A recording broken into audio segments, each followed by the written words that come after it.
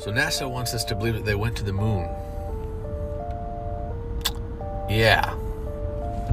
I just thought if you were going to go to the moon, maybe you should actually go to the moon. Like, how do you explain this? So I'm going to give you another reason why they're lying about the shape of the Earth. It's actually for legal reasons. So there's something called divine law, and then right under that there's common law, and then right under that there's statute law or admiral maritime law. Divine law is the law of God, common law is the law of the land, and admiral maritime law is the law of the sea or man's law. Admiral maritime law is the law of the court system. So in order for people to give up their divine rights and their common rights, then you have to convince them that they were not divinely created, that they do not live in a divinely created place. Hence the globe lie. If you can get people to believe that they were accidentally brought into existence by a big bang, and it is a total random happenstance phenomenon where there is no God, then they are more likely to give over their divine rights and their common law rights. So if everybody knows that they were actually created by God, then these man-made institutions, these court systems and things like that, they have absolutely no authority over the common people. If you could have me for 24 hours and I couldn't say no, what would we do?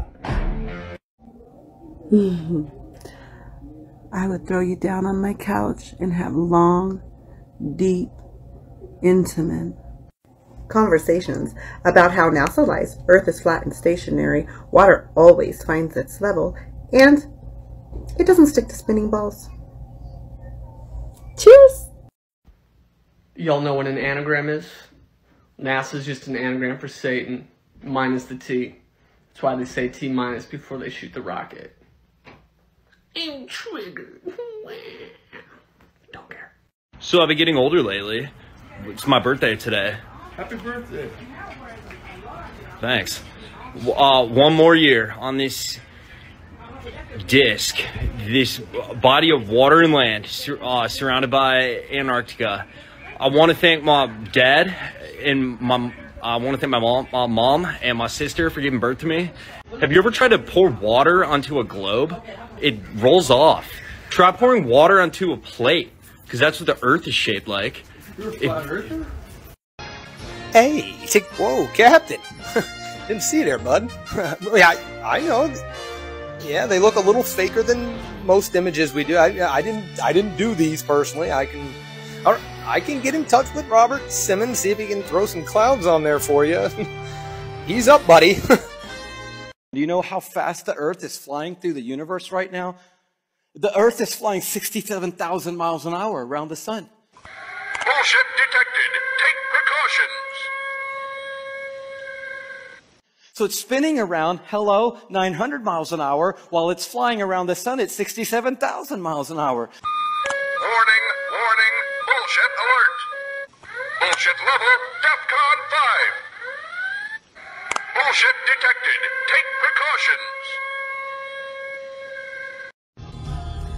You know what one of my favorite books is that tells me that the Earth is flat and not spinning or rocketing through space?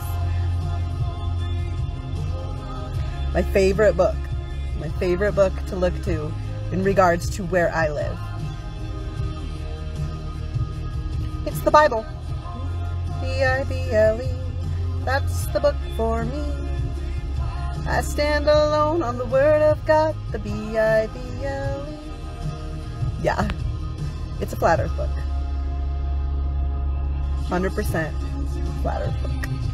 The Earth is ringed by two zones of high-energy particles. These areas are now called the Van Allen radiation belts in honor of the physicists whose work led to their discovery. The existence of the Earth's radiation belts presents a very serious hazard to future space travel. What is the intensity of this radiation? What does it consist of? How much shielding will the first space travelers need in order to penetrate these deadly areas of radiation safely? Alright, in this video, the sun and the moon are straight across from each other. the Earth's not in between them. So you tell me how this moon is not full. The moon's supposed to be a reflection of the sun, supposedly. The edge of the world. How does it look like? Many people who have been indoctrinated by the globe earth theory, brainwashed by the modern science concept of cosmology, will always asking the same question. If the earth was flat, where's the edge of the earth then? Talking about the edge of the world is not like we're talking about the idea of the world we know today, the world which full of fraudulence and propagandas. If we look back to the earlier age of human history, our ancestors in many cultures spread throughout the entire world, speaking and depicting the earth as an enclosed environment system with a dome above the earth. This cosmological concept of the universe was well preserved for thousands of years, until some Roman scholars made a counter-theory of the well-known geocentric cosmology, known as the heliocentric model of the universe. This paganic concept of sun-worshipping ideas was referring to the ancient Egyptian cultures, which put the sun god Ra as their god amongst any other gods such as Horus, Osiris, and Isis. The heliocentric model of the universe was willing to put the real god aside and replace him with another god's, the sun god. They couldn't remove the real god if the earth was indeed the center of the universe, or the geocentric concept, and so they made the sun as the center of the universe. So, if the worldwide cosmological concept, or the heliocentric concept still used for every education, explorations, and mapping, we couldn't get the chance to explore far beyond Antarctica. Furthermore, finding the edge of the world is highly unlikely achieved. Unless we work together as people power and go against the mainstream science and media to change this paganic concept of the universe and put back Earth as the center of the universe as the Holy Scriptures mentioned. Until then, we would know how the edge of the Earth looked like. Did you know that the Bible literally tells you how the earth is shaped? People say to me all the time, the Bible doesn't tell us whether it's flat or round. Actually, yes, it does. In Job, it says that the earth takes shape like clay turned to a seal. Well, what does that mean exactly? What is clay turned to a seal, and how is it shaped?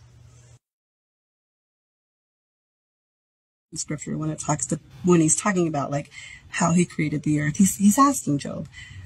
I mean, you could read the whole thing, but here, I'm going to start it for. He says, where were you when I laid the foundations of the earth? Declare if you have understanding. Who set its measurements, if you know, or who stretched the line upon it? Line, straight line. Upon what were the foundations sunk, or who laid its cornerstone? When the morning stars sang together, and all the sons of Elohim shouted for joy? Or who enclosed the sea with doors, when it burst forth from the womb? This is the ice wall he's talking about. When I made the clouds its garment and thick darkness its swaddling band, and assigned for it my law, and set bars and doors, and said, this far you have come, but no further, and here your proud waves stop. Have you ever commanded the morning star and caused the dawn to know its place, to take a hold of the ends of the earth, and the wrong be shaken out of it? It is changed like clay under a seal, and they stand out like a garment. That right there, if you look up biblical seals, it tells you exactly how he created it, what exactly it looks like. Okay? Scripture is very clear. God is very clear about the world you were created in. Earth is flat. It is definitely not as, well, okay, it's not flat. It is changed or turned like clay to a seal. Pressed. It's pressed like clay to a seal. Let me show you. Let me show you what biblical seals.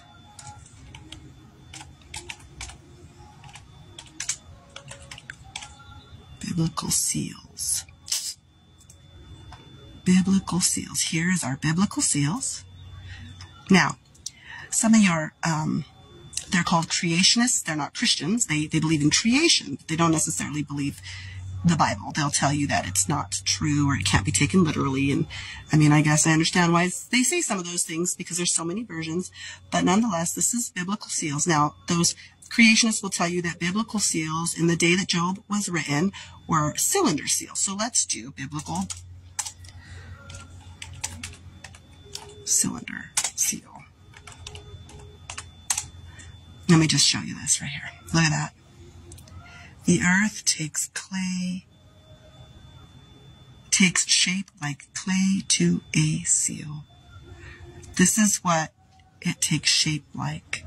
Except for, we already know by looking at the maps of the world and flight maps and the map of the UN that this is actually what it really looked like, what it looks like. This is what it looks like, folks. This is the place in which you live. Like it's turned like clay.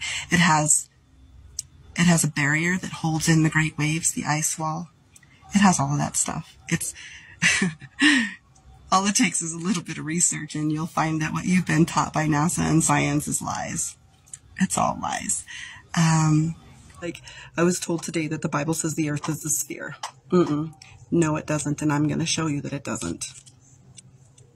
The verse in question here is Isaiah 40, and it's Isaiah 42. It is he that sitteth upon the circle of the earth, okay? Circle. Isaiah, just a few books before, uses the word ball. Let me show you. Oh, maybe. Wait, hold on. I'm going the wrong way. Isaiah 22, he uses the word ball. He says he'll toss you. I think Isaiah knew the difference between a circle and a ball. But not only that, look at this. Okay, looky here. Ready? Oh, wrong way. Circle. Circle. Circle. A round plane. You want me to Google the word plane, or do y'all already know that plane literally means flat, straight line? Circle. Definition of circle. Huh? Yep. Okay, next, let's find out what it says about a sphere. Oh, look at that. A round, solid figure. Looks like I'm not the one twisting scripture or trying to convince people of my own personal beliefs, am I? And I want to, just real quick, so there's no confusion, let's see.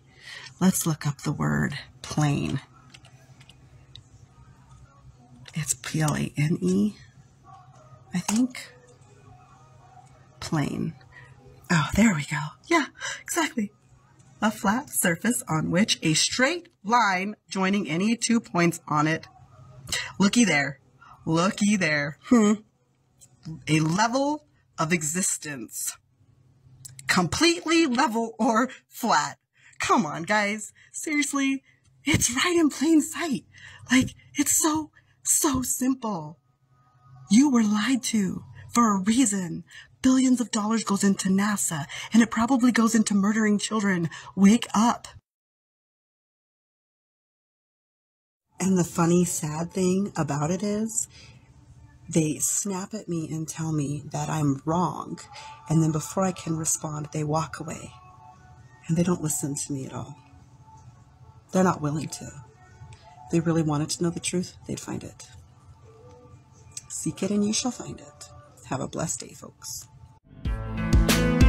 Dear NASA, it's becoming 100% crystal clear that you and the other space programs that are in operation are connected and are deceiving the entire world. More and more people are waking up every single day. And we are now able to see right through you. But what we really want to know is, why are you lying? Sincerely, me and the great people of this earth.